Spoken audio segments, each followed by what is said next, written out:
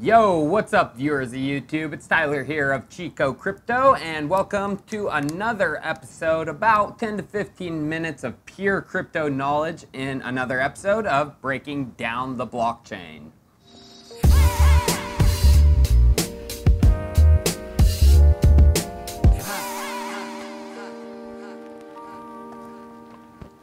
Now, I've heard the Chico crypto community loud and clear, and a CPChain tech breakdown was echoing across the walls. So it's my pleasure to bring you the first time CPChain has been fully featured on my channel. So what is CPChain? To start, CP stands for Cyber Physical, and it's a next level distributed infrastructure platform for the Internet of Things. This will be done by enabling IoT devices to interact with different data sets across cross-chain applications and decentralized applications. CPChain is essentially the transmission vehicle, which is deeply integrated with blockchain technology and encryption computation, and it will allow for industry-wide scalability in the IoT sector. Let's now take a deep dive into the architecture that is CPChain to understand how they plan to accomplish this. Current commercial blockchain systems such as Ethereum and Bitcoin are facing the bottleneck in terms of scalability, and this is primarily due to the high cost of data storage and calculation on their blockchains. And there's also the low efficiency of their consensus mechanisms. With these distributed systems and proof-of-work consensus mechanisms, each node in the network stores the same data and performs the same computational tasks, which for IoT would leave a massive burden on the system and basically make it unusable. CPChain has a unique structure which will solve these problems. CPChain is constructed using a parallel distributed architecture. With CPChain, there is a distributed cloud storage layer where data is stored off-chain. Parallel to this layer is the blockchain, which can be industry-specific chains connecting back to the CP main chain. Moving deeper into the design, they introduce a hierarchical structure, which is made up of the physical layer, data layer, contract layer, and the application layer. The physical layer is the basis for data acquisition and includes the smartphones, sensors, data gateways, and others. The data layer's function is the processing of the main chain data, designing of different data structures and compression algorithms for varying applications, and allowing their original data to be stored off the blockchain. The contract layer is the core of the system function, and it is where the intelligent contracts will interact with the blockchain and the application layer. The application layer is the interface between the user and the contracts, and can be developed to different requirements. The blockchain is used as a vertical control layer and is used to supervise data interaction between the hierarchy of layers. So let's now see how data is secured within CPChain. To start, all raw data is encrypted locally and signed by the data owner. This data is then partitioned or split up and stored on different nodes in the cloud storage using distributed hash tables. And it basically makes it impossible for host nodes to know the raw data. At the same time, the hash value of the data is stored on the blockchain as proof of integrity and the accuracy of that data, as well as identification of the data.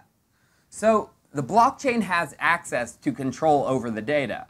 When an owner stores the data, the blockchain then stores access rights for the data records. When a user attempts to retrieve the data, they must provide a proof of identity, which is confirmed and stored on the blockchain. This will then allow them to use and access the data. Malicious or bad nodes could exist in the system and ignore access rights to data, but as we know, the data is encrypted on the user side, and each node only saves a random part of that data. Therefore, the impact of malicious nodes is limited. Let's now take a little bit deeper look at data sharing and how encryption will work. To ensure data security and privacy, CPChain will be stripping the data layer from the blockchain. All original data is encrypted on the user side. The main challenge CPChain will face is how to implement the computing and sharing of the encrypted data.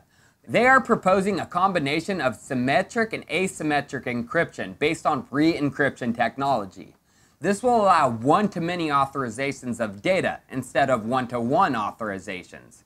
And if they used the traditional public key encryption system, they would only be allowed one-to-one authorizations. So now let's move on to consensus. Due to the expansive scale of the Internet of Things, CPChain cannot use traditional consensus mechanisms such as proof of work or practical Byzantine fault tolerance. That is why CPChain is building a committee-based two-layer consensus to enhance the performance. In the first layer of consensus, the system performs a local electoral algorithm at the beginning of when a block is added to determine the level of nodes in the round. CPChain will implement node credibility, where the trust and role of a node is predetermined. The election process implements distributed probability luck value for randomness, which helps prevent targeted attacks and the controlling of the behavior of the CPChain network.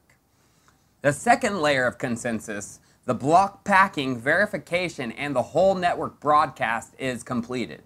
Consensus agreements last for X number of rounds, and then re-elections happen. During the process of adding a block, the credit value of the node will be updated. If there is a high amount of downtime or malicious behavior, the credit value will then go down a certain threshold, and that node could be deleted from the committee and further elections. For the real-time demands of IoT, data interaction cannot happen through the main chain. That is why CPChain is designing a sidechain consensus system, which will be accelerated through hardware acceleration. Now we know that CPChain is partnered with hardware-accelerated high-performance blockchain, so I'm sure they are working together on this to transmit data to potentially billions of devices in real time. Now, CPChain is going open source with PDash, which is their multi-level blockchain architecture, but some bonus releases are in the works. CPChain will implement masternodes, and their tier description is being released in August.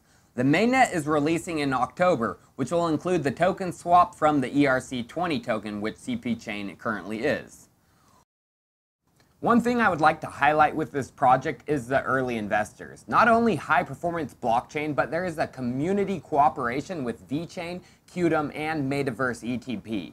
So their web is strong in the Chinese crypto sphere, but they also are working on a series of strategic partnerships outside of cryptocurrency. SAIC Motors ring a bell? Yes, besides Elastos, SAIC is in talks with CPChain. I definitely can see the three collaborating for the future of smart car technology. CPChain is also in talks with several hospital, transportation firms, and insurance and AI companies. The most recent partnership comes from Henan Zichao Medical AI, and they will focus on using CPChain for its clinical decision support system. CPChain is undervalued and a very underrated project, whose take on IoT is the correct way to scalability. I really like the way they are creating a multi-level approach to their blockchain structure and stripping away the data layer onto the cloud. This will reduce the blockchain bloat and will allow CPChain to scale into the future of IoT. Well, viewers, thanks for taking the time to watch this episode of Breaking Down the Blockchain featuring CPChain. Let me know in the comments any others you'd like me to break down, and I will be sure to get to them. Cheers. Have a great day.